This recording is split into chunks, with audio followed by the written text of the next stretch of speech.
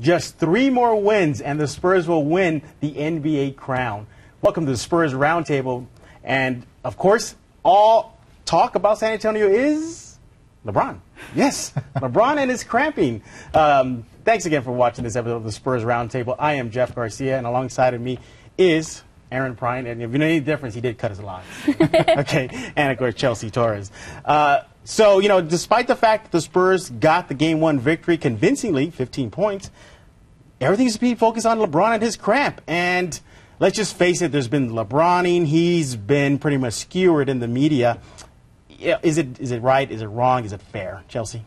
I don't know if it's necessarily fair, especially since the Spurs were the ones that won. But right, I don't know. It's because it's LeBron. That's the only reason why he's all over social media. Yeah. To me, it wasn't even the fact that he got the cramp. I understand a lot of players get cramps and you can't move.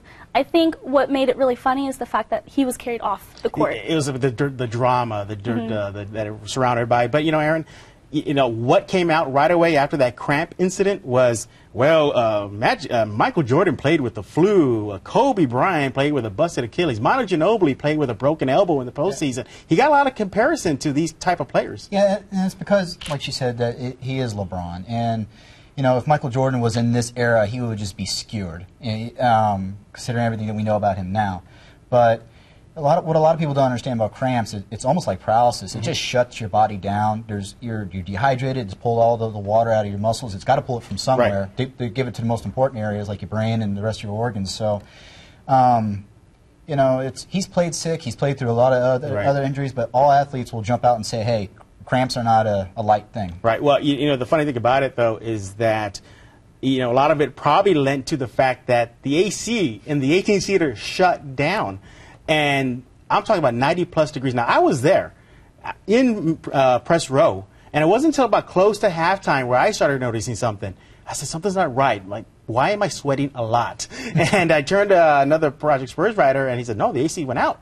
So I looked, and the entire stadium was just fanning themselves. There were media in full-on suits, tie, jacket, the works, taking off their jackets. So when the game's over, we go down to the tunnel.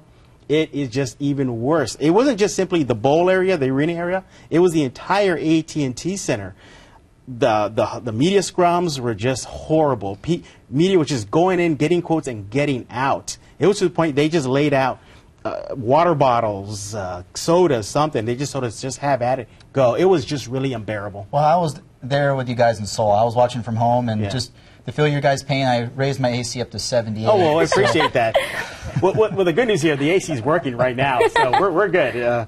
But, yeah, I mean, it was just really unbearable. But, you know, a lot of now they're saying, well, maybe the Spurs did it on purpose. Jason Terry came out today saying, oh, the Spurs did it on purpose. But, you know, hey, you know what? It happened. You know, it's not the first time something happened at the AT&T Center. Bats, snakes, and who could forget the infamous Alamo Dome water cannon.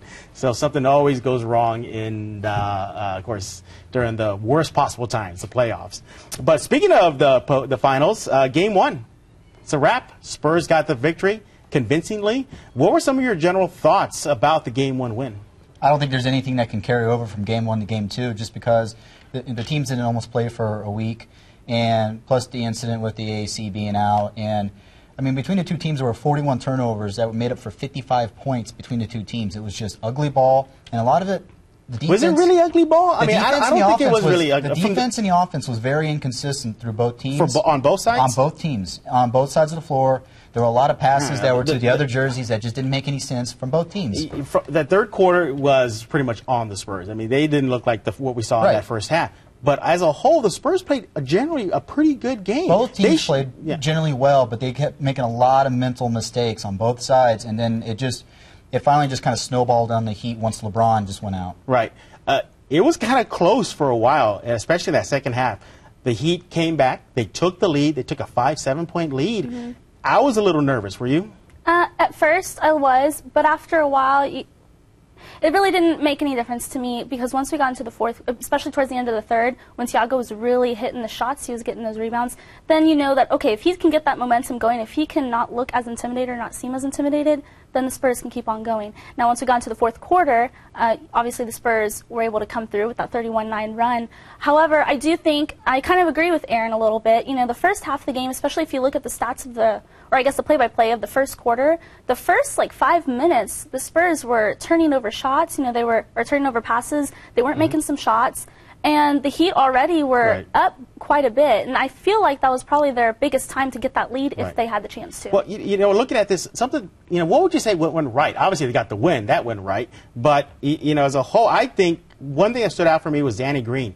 He played subpar basketball for most of the game.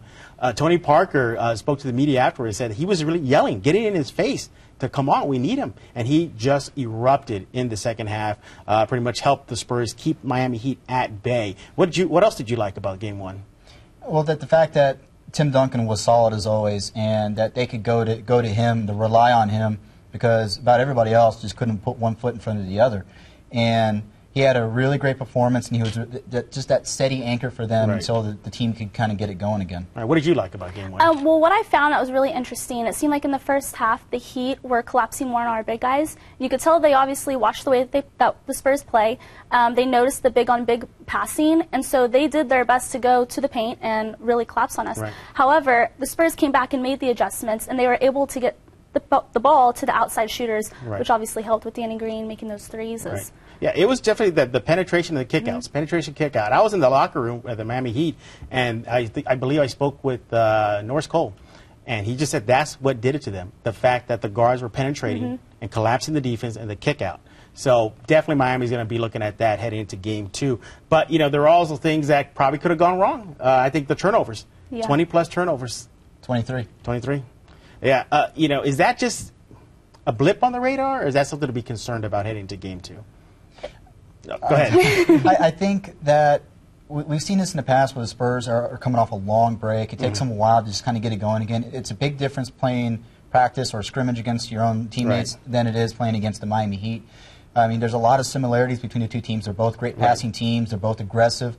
And I think you're going to see that cleaned up from both sides going into Game 2. Well, speaking of Game 2, Chelsea, what would, as you know, obviously you clean up the ball, don't turn it over, but what would you like to see the Spurs do differently in Game 2 to secure a 2-0 lead? I would like to see, as what we talked about, maybe more of the outside shooting. Now, again, I have a feeling the Heat are going to come back and try to guard that as much as possible. But I do have to say, even if LeBron was in the game, I do think that he probably wouldn't have been able to contest those shots. So as long as we keep the shooting more on the outside, Boris Diaw had an immaculate game. It doesn't show on the stats, but the fact that he was able to make those, I mean, I don't know if you saw, but some of those behind, like Chris Bosh's back, you know, those passes really help the Spurs, and that's what makes the game. Well, for me, I'd like to see Kawhi Leonard step up a little bit more. He had a very subpar game. He did. I think the Spurs definitely need him. I get it. He's focused on LeBron. You know, his mind's going to be very occupied and trying to shut him down. But we need him on the offensive end as well as the defensive end.